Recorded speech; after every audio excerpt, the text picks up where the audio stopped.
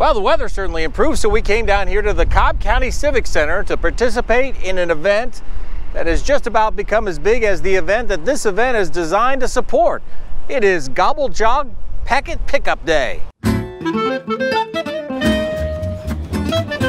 Last year, on its 16th annual race, the Gobble Jog for the first time attracted more than 10,000 runners, walkers, and participants. This year, they nearly had that many register alone, so they will likely be shattering more records on the 17th edition of the Gobble Jog this Thanksgiving.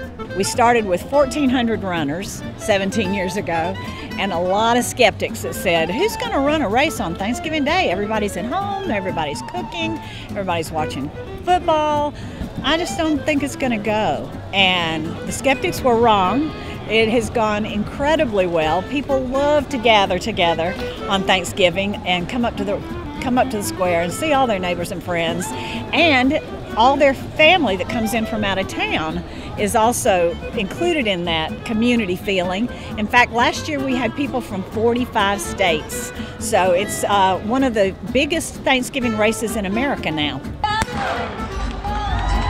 This event is our largest fundraiser.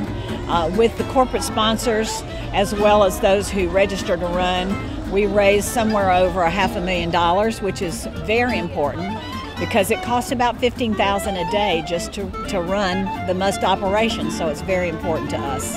It would certainly be lovely if race time weather was just like it is right now, but I got a feeling it will be just a few degrees cooler.